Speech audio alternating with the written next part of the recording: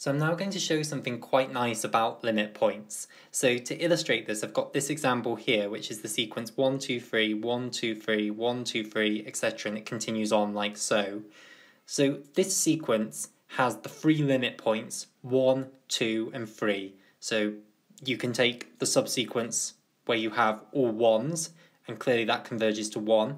You can take the subsequence of all 2s, and clearly that converges to 2, and you can take the subsequence of all 3s, and clearly that converges to 3. So these 3 points are clearly limit points. The question now is anything else a limit point? Now, hopefully it should be obvious to you that nothing else can be a limit point. Now, this is a reasonably simple example. You can see that all the points of the sequence are on these 3 points, so how can it possibly be accumulating anywhere else? The question is, how do you prove it? And how do you prove it also in more complicated cases? Because there is a beautiful argument here for how you can easily prove that no other number apart from 1, 2, and 3 is a limit point for this sequence. And it generalises to much more complicated examples, because I could dream up far more complicated sequences than this that have these 3 points still as their same limit points. So I could have a subsequence converging to 1, a subsequence converging to 2, a subsequence converging to 3 that aren't just these constant sequences that we've got here, and then combine them all together to make an overall sequence that isn't convergent to a single limit, but has these 3 limit points. And it's then more difficult to understand how to immediately see that there cannot be another limit point apart from 1, 2, and 3. But there's a beautiful argument for how you can prove it, and that's what we're going to go over now. So the key thing here is that these 3 subsequences that converge to these 3 different limit points, they overall, we say, partition the whole sequence. So I've written them out here. So here is the subsequence of all 1s, and a way that you would write that is as so. If we call this sequence the sequence A sub n, then this subsequence would be A 3k minus 2. So if you let k equal 1 here, you get 3 times 1 minus 2. So A1 would be the first term of this subsequence. Then the second term would be k equals 2. So you'd put 2 in here. So you'd get 3 times 2, which is 6, minus 2. So you'd get A4, which is this term here. So again, it would be a 1.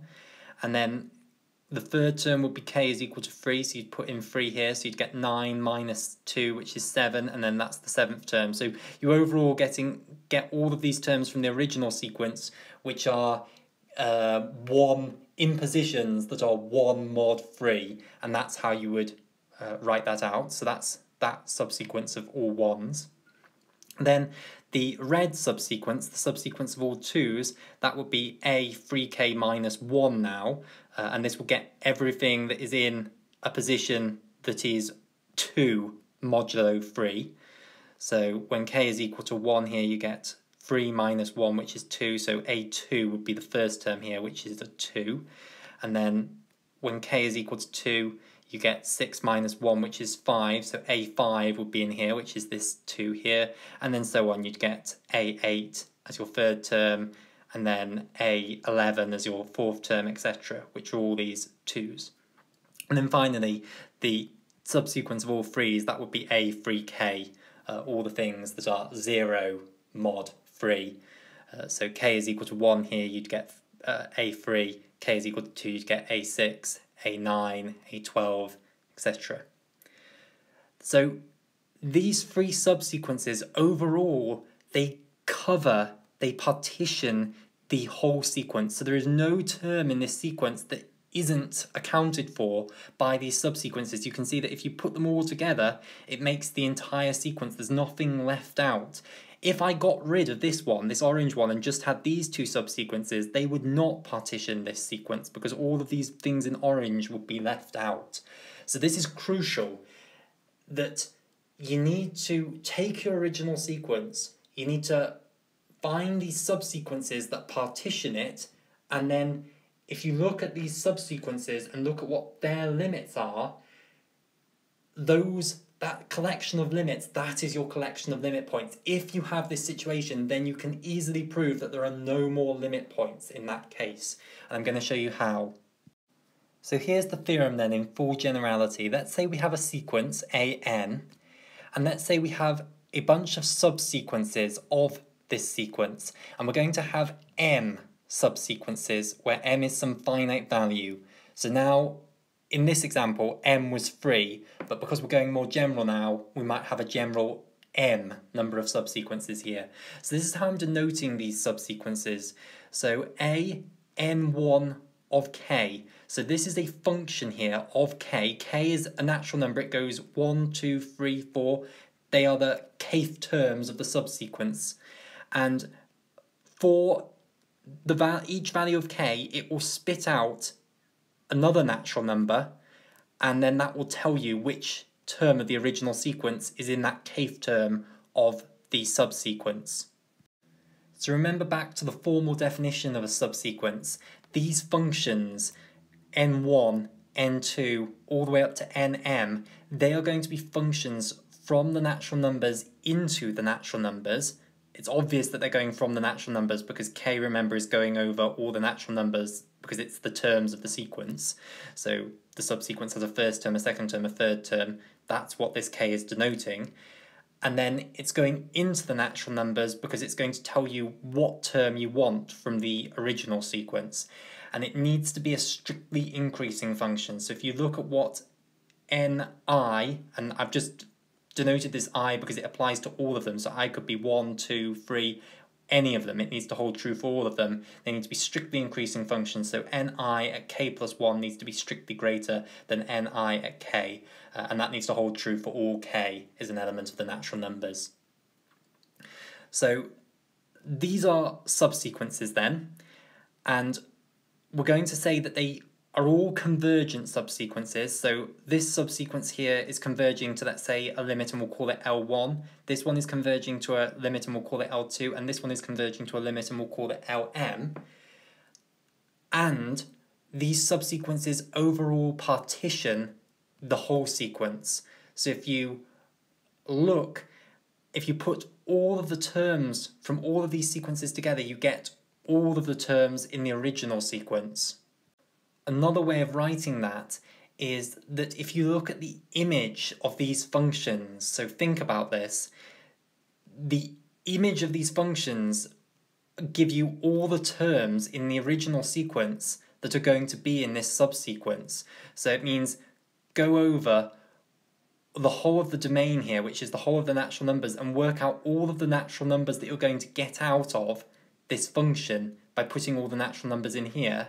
That's what I mean by the image. So we've got image of ni. So image of m1 would be the image of this one. It would be all the terms from the original sequence that appear, or the numbers of the terms from the original sequence that appear in this subsequence. And then if you look at the images for all of these functions, n1, n2, all the way up to nm, and you union all of those together, you have to get the whole natural numbers back again. So every single one of the terms of this sequence must appear in at least one of these subsequences, so that the entire sequence is covered by these subsequences.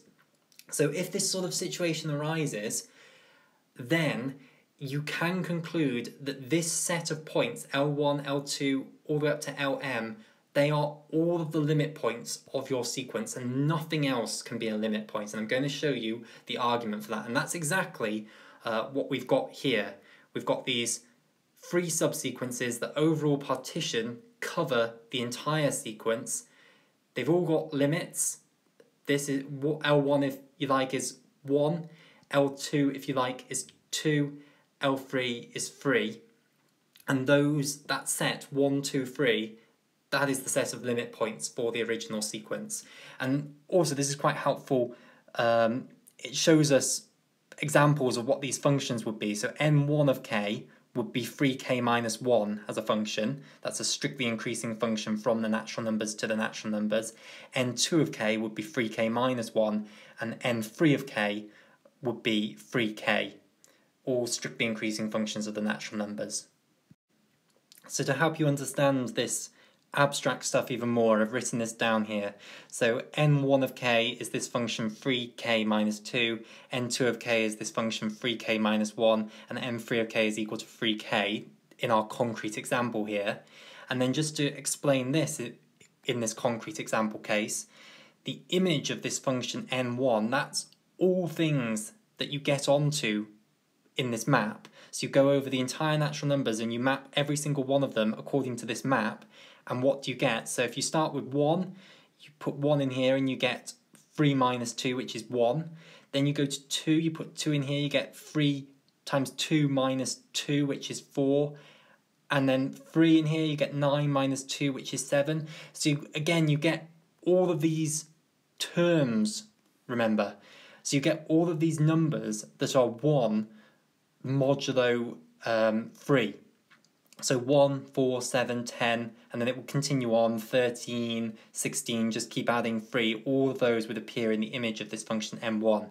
Similarly for n2, its image would be all of the numbers that are 2 modulo 3, so 2, 5, 8, 11, and the image of n3 would be all the things that are 0 mod 3, so 3, 6, 9, all the natural numbers not including 0, of course, so we start at 3, 3, 6, 9, 12, etc. And you can see then what I've written here, that these subsequences partitioning the overall sequence is equivalent to then the fact that if you union these 3 sets together, you get the whole of the natural numbers. It's saying basically that every single one of the terms of the original sequence is going to be included somewhere in one of these subsequences. That's all this is. It's just the abstract, more general way of writing down these intuitive concepts.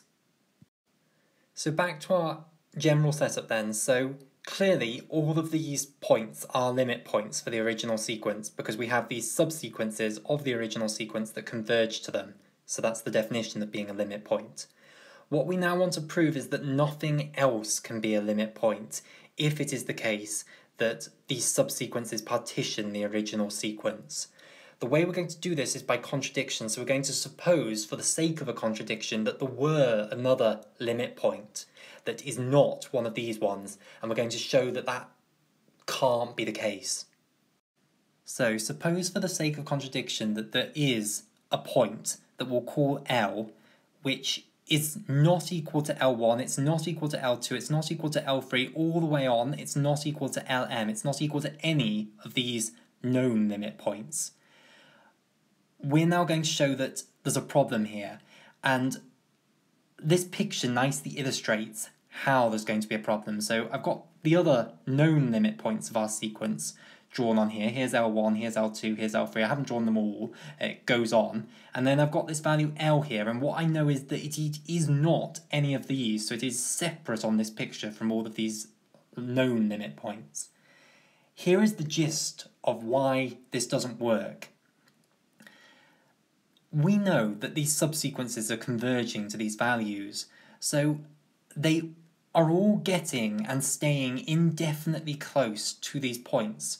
So after some amount of time in the whole sequence, it must be the case that all the terms in the sequence are very, very close to these points here, and that's why they can't be very, very close to this point, because they have to be very close to one of these. That's the basic overall idea, but we need to go into that in more detail.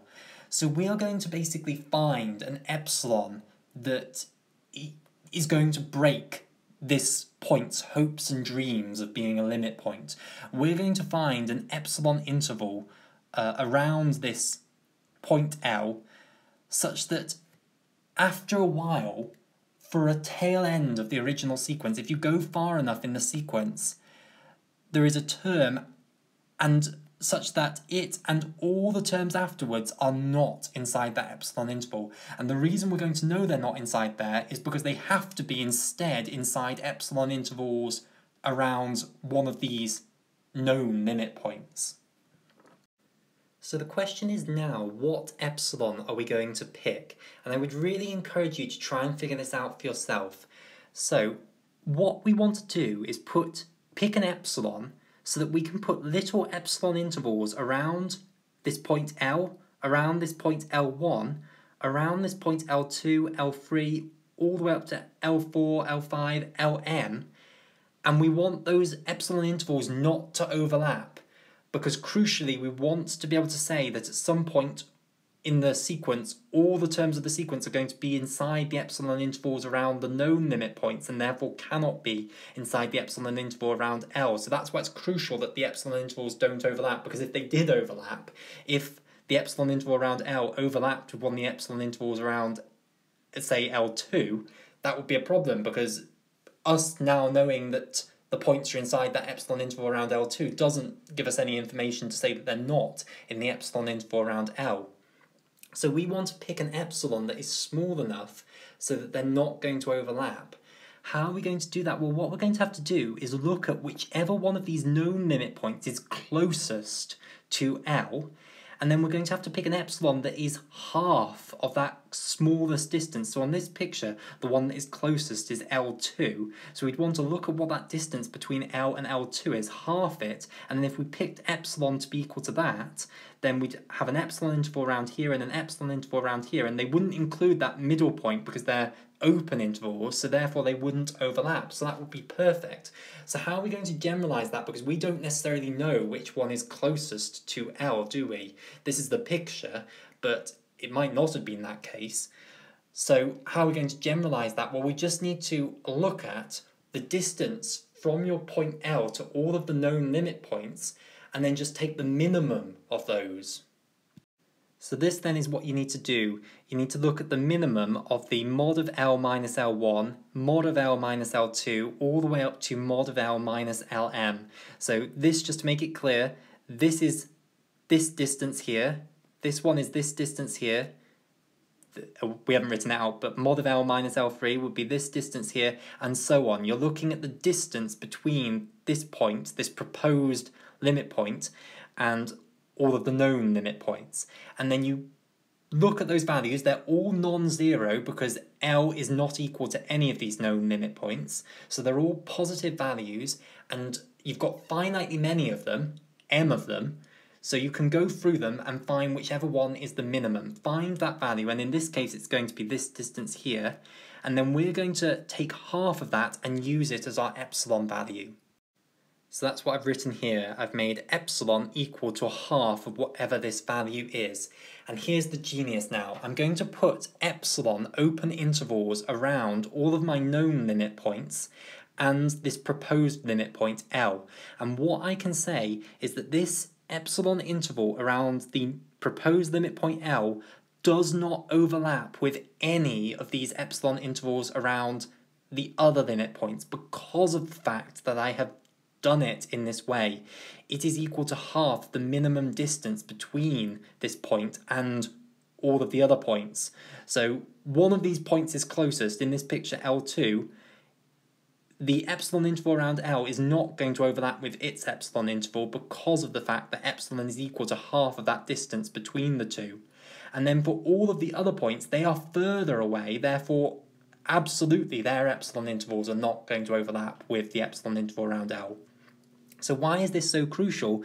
Because now what I'm going to say is if I go far enough along in my sequence, all of the terms of the sequence are going to be inside these epsilon intervals around the known limit points, and therefore they cannot be inside the epsilon interval around this proposed limit point L, and hence there cannot be a subsequence that converges to this value L, and hence it cannot be a limit point.